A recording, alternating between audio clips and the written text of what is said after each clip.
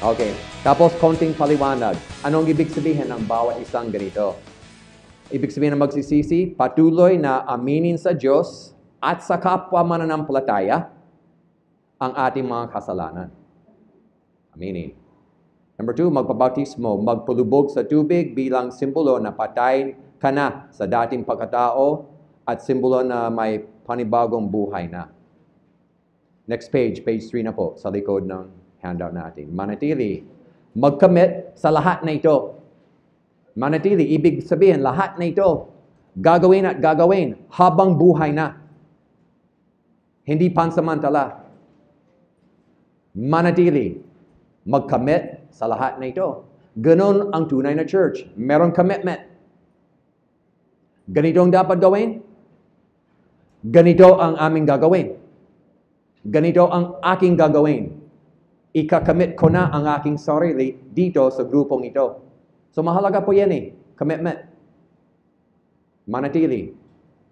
Sa iba, ang tawag dyan ay church membership. Pero there has to be a commitment para maging kompleto. Kung hindi, it's a casual group. Para maging kompleto, commit. Okay, number 4, magturo, mag-aral ng Biblia para isa buhay. Number 5, sama-sama, magtipon. Number 6, magpira-piraso ng tinapay, communion. 7, manalangin, makipag-usap sa Diyos. 8, sumampalataya, magtiwala sa kamatayan ni Jesus bilang ganap na bayad sa kasalanan. Number 9, magbigayan, magbahagi para sa mga pangangailangan. Number 10, magpuri, kilalanin ang kadakilaan ng Diyos sa awit, panalangin, at iba pang paraan. Number 11, kinalugdan ng mga tao, maging tulong at blessing sa mga kapitbahay. Ganon church. Maging tulong at blessing sa mga kapitbahay. And number 12, magparami, magbahagi tungkol sa kaligtasan. So yun po ang konting paliwanag. Diyan sa inyong Bible study, ganun kadali lang ang paliwanag. Bawal ang mahabang sermon. Pwede tayo magturo ng sermon series dito.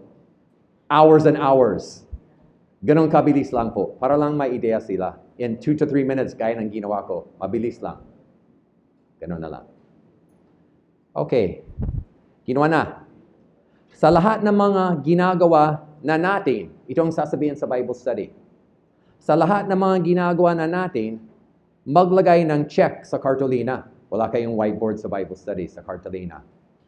So, isulat ito sa kartolina, tapos tanungin sila, sa ating ginagawa, dito sa atin, alin sa mga ito ay ginagawa na natin. So, ang gagawin ngayon, sa isang grupo nyo, gagawin test case natin. So, sa isang OBS nyo, hihilingin ko, dumapit kayo dito sa harapan, at sa inyong OBS, i-check natin. Alin sa mga functions na ito ay nangyayari na. Alin ang hindi pa.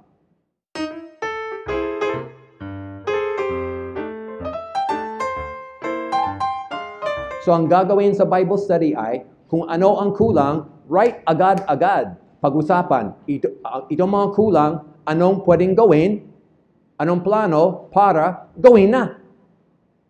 Para dagdagan. Pag may communion na, balikan ang listahan, okay, mga kapatid, what's our next step? Hindi lang leaders ang magdi-decision.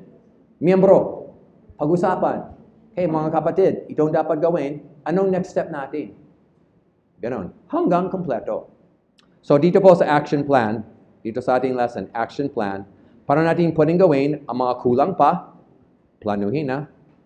Patuloy tayo magpaplano at magdadagdag sa mga darating na linggo para maging isang kompletong church na tayo. So, add the missing function. Ganun ang gagawin. And gagawin until complete. Hanggang lahat ay ginagawa. And then add check marks. Pag ginagawa, checkan na. Pag lahat ay na-checkan na, pwedeng sabihin, church na. Church na. When you're already doing all the functions of a church and have checked off each item, may church na kayo. Meron na. Lahat ng functions ay nandyan. Okay, church building. Building. Ang church ay tao, hindi building. So kahit walang church building, pwede maging church, ano? Church ay tao. Kahit saan magme-meet. Sa kaisipan ng marami, ang church ay church building. So kailangan maging malinaw sa kanila, ang church ay tao, hindi building. Tapos, dapat gamitin ang akmang salita. Akmang salita. Sahin po natin ito. Bagamat magiging church na tayo talaga, baka makakahadlang ang salitang church sa mga kapitbahay na gusto nating akayin. Ang ibang posibleng salitang pwede natin gamitin ay fellowship, prayer meeting, Bible study, household, grupo, kasamahan, community, iglesia, at iba pa. Pwede rin gamitin ang salitang church. Samantala, hindi rin makakahadlang sa mga gusto natin akayin. So, pag-usapan nila, magdi-decision. Ang mahalaga ay yung function. Basta nandyan lahat ng functions, may church na tayo.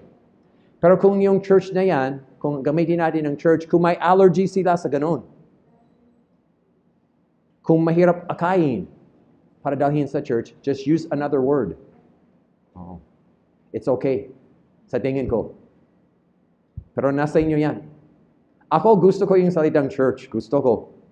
Pero sa mga grupo namin sa Taytay, alam mo yung gusto nila? Bible study. Bible study.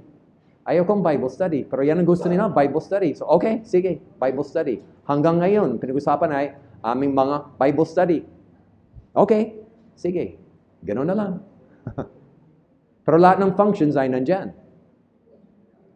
So, pagdating dito, kailangan, with your group, pag-usapan, anong akmang salita nang gagamitin, sila ang magdi-decision. Sila ang pipili. It's their group. Bigyan natin sila ng ownership. Di tayo magdi-dictate. Sila ang magdi-decision. So what to call your group? Yun. Alam natin yung salitang church, alam natin sa bagong tipan sa Griego, may salitang ekklesia, called out. So the word church is one translation of ekklesia. Meron din iba. Meron din iba. So, pwede rin gamitin ang ibang salita. It's okay. Sa tingin ko. It's okay. Okay. Ganun po. Ganun po ang ating lesson na pwede natin ituro para one step, one big step. Ang lesson na ito para yung OBS magiging church na. Yeah. Okay po ba? Okay, tuloy na tayo dito. Yung obstacles. Obstacles in planting churches. We have great opportunity to plant and multiply churches. There are also many obstacles. What are some of these obstacles? Which of the obstacles could be eliminated by planting house churches? What are some of the benefits of planting house churches? Pwede ba ba mag-share sa iyong mga kalapit? What are some of the benefits of planting house churches? Sige po. Option number 1 is bring your new believers to your mother church. Isang option yan. Isang option. Option number 2, yung mga OPS, pagsama-samahin para mag-plant ng isang church. Isang option yan. Yung pangatlong option, yung mga OPS, magiging house church na yan. Yung po ang tatlong options natin. Not an option. Not an option is Bible study lang. Not an option. It's got to be a church. Kahit hindi sinasabi church, alam natin church na yan. Kahit ginagamit fellowship, household, Bible study, whatever word. But we know it's a church. The functions are there. It's got to be a church. One of the three, it's got to be. But Bible study lang, na Bible study lang, hindi pwede. It's got to be a church. Whatever way. Okay, interaction po. Which option do you think will produce the most fruit that will remain? Of the three. Dadayin sa church? Pagsamasamahin lahat? Maging house church. Which option do you think will produce the most fruit that will remain? Pwede po ba mag-share sa inyong kalapit?